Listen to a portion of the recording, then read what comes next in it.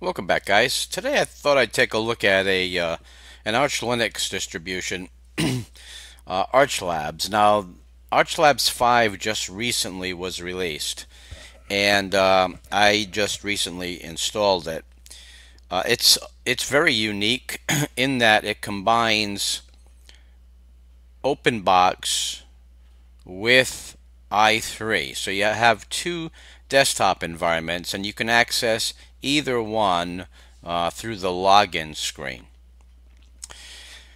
When you boot, when I booted into the first boot after installation, I was in the OpenBox uh, desktop environment, and I'm fairly familiar with OpenBox. I moved the panel from the top to the bottom, and I configured the Tint 2 panel the way I usually like it, with the launches on the left, system tray on the right, open windows in the middle. Really nothing that I don't need. And it's a very simplistic desktop environment. If you're familiar with OpenBox, you won't have any issues with OpenBox. Now, i3 is another issue altogether. i3 can be more confusing, but there are lots of tutorials available that can guide you around i3 and help you understand it and utilize it. Now, I sometimes enjoy using i3, but not very often. It's really not my cup of tea. I prefer OpenBox or LXDE. Now, of course, you can install LXDE on top of this if you prefer the LXDE environment, because LXDE utilizes a lot of OpenBox configuration. So you can do that fairly easily through the terminal. Now, this distribution is created by a gentleman by the name of Eric Dubois. Now, Eric has a terrific YouTube channel.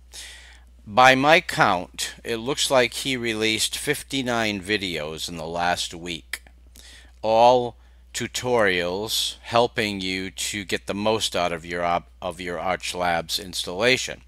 And that's really unusual. You don't see that kind of support. You don't see that kind of attention to detail with every Linux distribution.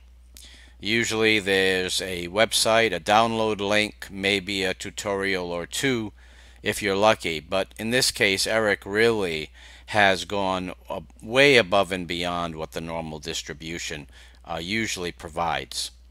So as you can see, Eric's YouTube channel has a lot of different videos trying to help you get the most out of Archlabs.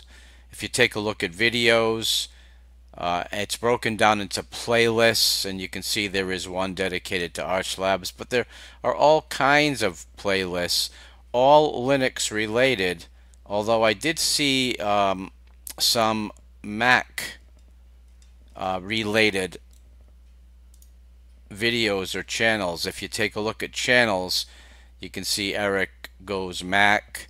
There's a WordPress. So there's all kinds of helpful videos on Eric's website, and you'd be well served if you subscribe to Eric's site. He does a lot of terrific work. Now, one of the things that Eric provides is a multitude of conkeys.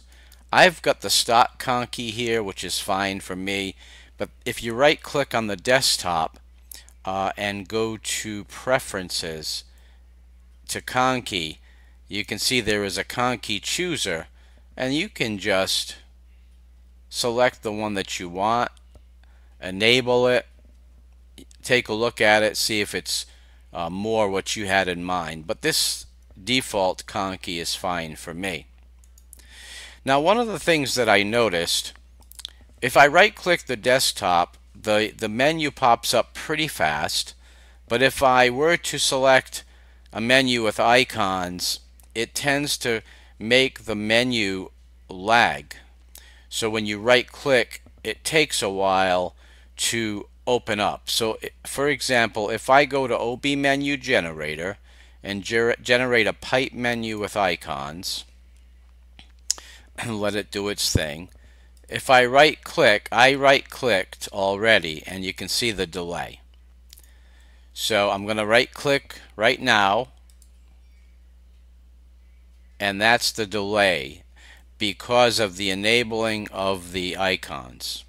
So I'm going to just generate a pipe menu, eliminate the icons, and if I right click now, it's pretty fast.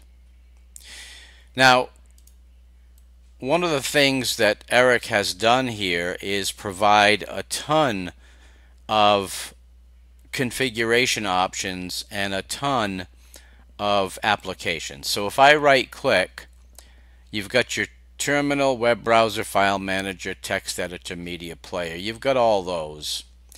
But then in accessories, you can see the abundance of accessory applications. Development, education. Now games, I installed Steam. I had no issues. I also installed my NVIDIA drivers and my Realtek Wi-Fi drivers, and I had no issues with either of those. For graphics, you can see there are a lot of different options. For multimedia, I installed a few, but you've got all the basics covered.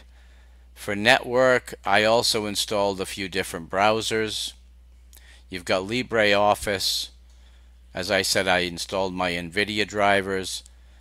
For settings, now you can see, in my opinion, this is where it gets a little bit confusing, because it seems to combine elements from XFCE, LXDE, OpenBox, and so it makes it a little bit difficult when you're trying to configure your desktop.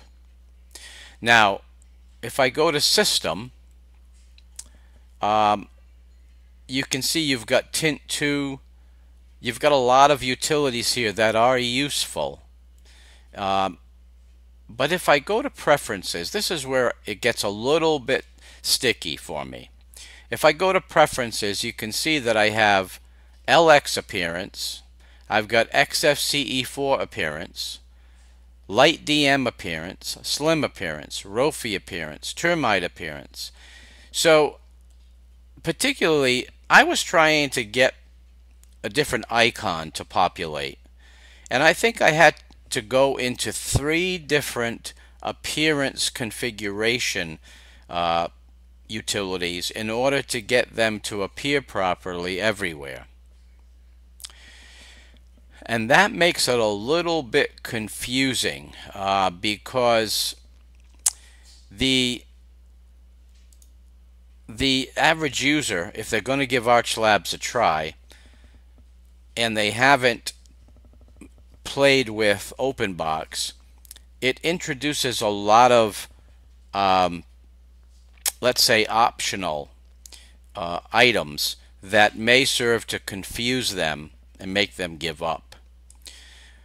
The other thing is, even if you are familiar with OpenBox, when you see so many different appearance configuration options, that can get confusing even to an OpenBox user. Now, I've used OpenBox for quite a while, and I'm fairly familiar with it, and it was confusing to me.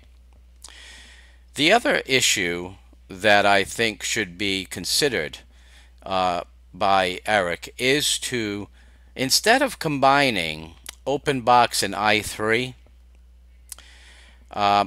rather than muddy the waters with 2 desktop environments, I would consider releasing 2 separate ISOs. If you want i3, you grab i3. If you want OpenBox, grab OpenBox.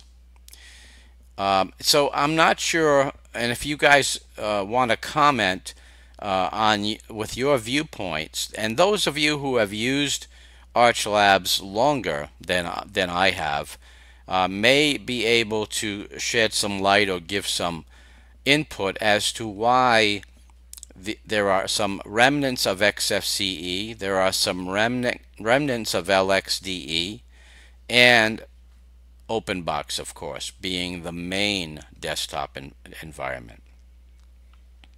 So, all in all, I'd have to say that I commend Eric and the work that he's done, the website that he's provided, the amount of tutorials, the level of detail.